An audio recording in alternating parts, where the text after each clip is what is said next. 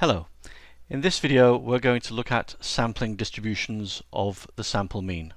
Imagine a rectangular distribution, a distribution with equal number of events, a bag of balls if you will, numbered from 0 to 32 and sampling with replacement. So every ball is as likely to be picked as any other. You're as likely to get values close to 0 and close to 32. What happens when we take a sample of size 16?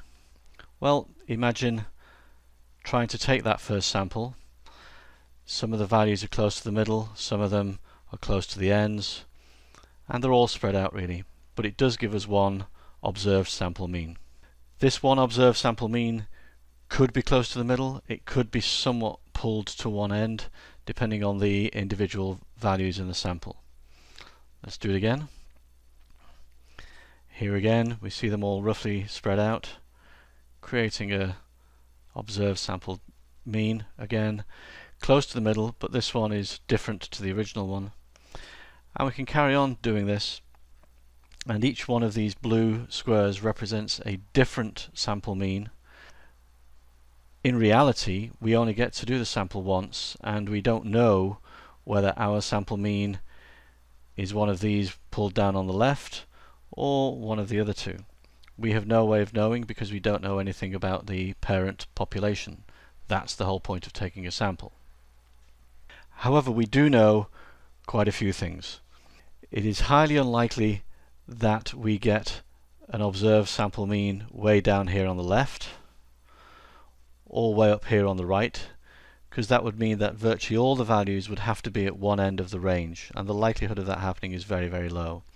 Realistically, most of the time we should get a bunch of values to the left of the mean and a bunch of values to the right of the mean, roughly half and half. So the majority of the time we'd expect our observed sample mean to be close to, in this case, the middle of the distribution. The likelihood of getting one right down the edges is very, very low indeed, and the likelihood of getting it towards the middle is more likely. So that suggests certainly a distribution which is nothing like the original distribution here, if it's more likely to occur in the middle than it is at the edges. And again, we don't know which one of these sample means we really have. We don't know how it fits. But if we imagine doing this same thing repeatedly, and again you'll see that virtually all the values are close to the middle. It's very, very unlikely to have values away from the middle. And if we did it 20,000 times, the distribution would look like this. Clearly this looks something like a normal distribution. If we have a look at the mean, the observed mean from 20,000 repetitions is 15.97, and actually the population true mean is 16, so that's close, definitely.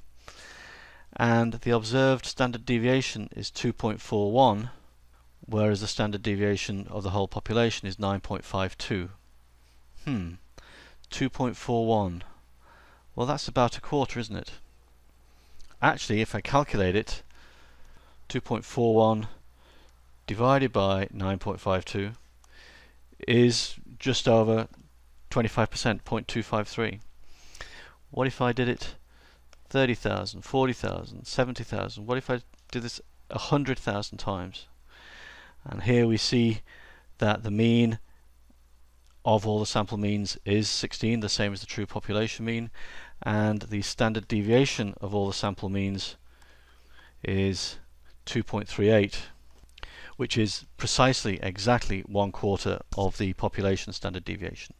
We had a sample of size 16, and the standard deviation of the sampling distribution is 1/4 that of the underlying distribution. Let's try again. This time let's have a sample of size 25. So again, picking lots of values, doing it unaware of the true population. We've just got our 25 values, and that gives us a value for the sample mean. In this case, clearly you can see it's close to the middle of the distribution.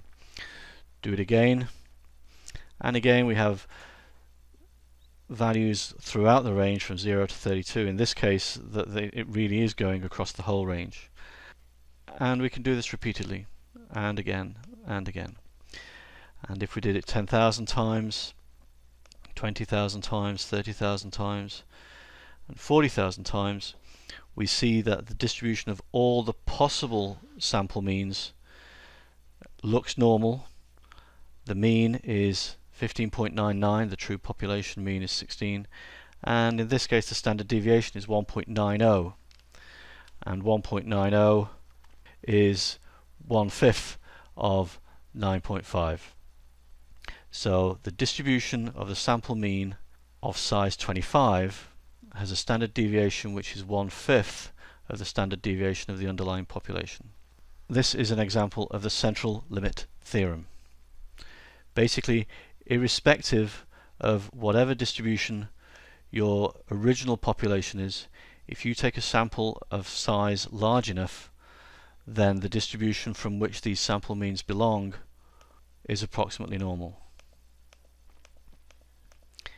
And again, irrespective of the original distribution, the mean of the original distribution is 8.08. The observed mean of all the possible 70,000 samples is 8.07. And the standard deviation was 6.22, and the standard deviation of the sampling distribution is 1.25, which is 1/5 of that.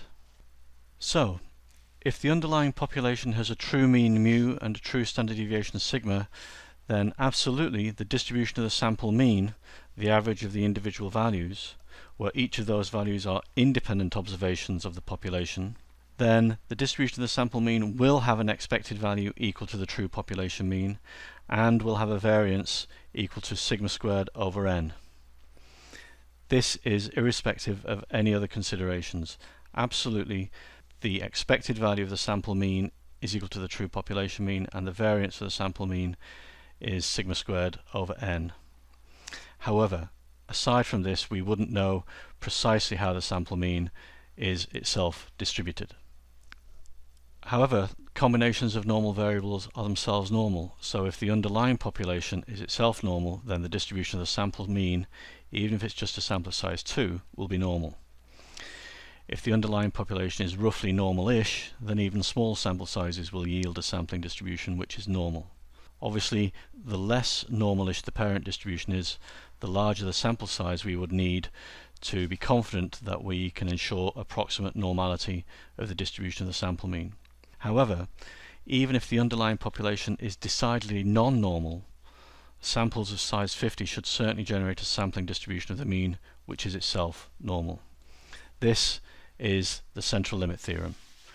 Even if we know nothing about the underlying population distribution, then the distribution of the sample mean from sample sizes of 50 or larger should be norm distributed, even if they're offensively non-normal in the original population, then it would still have a normal distribution if we take a sample of size large enough. So here I'm going to create a decidedly non-normal parent distribution. So here we've got a density going on all over the place, which is very weird. And we're going to take the largest sample I can, which on this simulation is sample size 25. And when I take my sample, of course, I have all those individual 25 results, and it gives me a single value. If I do it again, I get a few more. If I were to do it 10,000 times, or 20,000 times, or 30,000 times, then even though the original distribution is decidedly offensively non-normal, it is certainly the case that the overall distribution of the sample mean, even though we're only on samples of size 25, is definitely normal-ish. And again, we can see that from 140,000 samples, the true population mean is 14.44, and the observed mean from all these 140,000 samples is 14.44. The standard deviation is 9.46, and our standard deviation is 9.46 divided by 5, which is 1.89. So this confirms that even if the underlying population is decidedly non-normal, then for sample sizes large enough, the distribution of the sample mean will be normal, with the same mean as the population mean and the variance equal to the population variance sigma squared divided by the sample size, or standard deviation sigma over root n.